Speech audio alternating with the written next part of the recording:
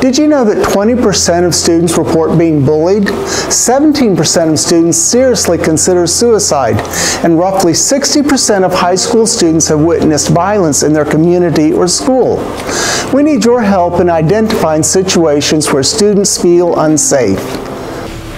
You should confide in a trusted adult if you notice another person who is talking about hurting other people, obsessed with weapons, or talking about posting about an upcoming attack. You should also advocate for a friend who you feel is in danger of hurting themselves. If a friend expresses feelings like things will never get better, talks about wanting to die, or physically harms themselves, you need to report this. So what do I do if I've seen these warning signs or threats? Take it seriously and act immediately. Here are some reasons that we may choose not to say anything.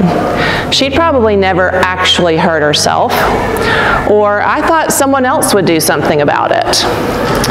They made me promise not to tell anyone. If I do, they won't trust me anymore. Or I'm no snitch. In reality, snitching is getting someone else in trouble for your own gain. Saying something to a trusted adult about a person in crisis is not the same thing.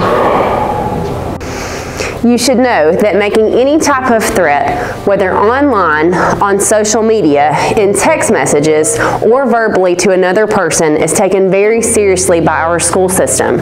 Threatening comments can have lasting consequences to your future and will be addressed by school administration and law enforcement immediately.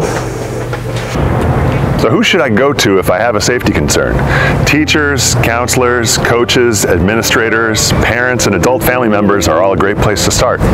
Each of these adults are either trained to help in these situations or they know someone who is and will help to resolve the situation and ensure everybody's safety. If you would prefer to tell someone anonymously, you can use the CHS hotline. Please call 770-836-2740 to leave a voicemail detailing your concerns. You see and hear things that others may not, so it's important that you share your concerns to make sure that we all stay safe at school. So if you see something, say something.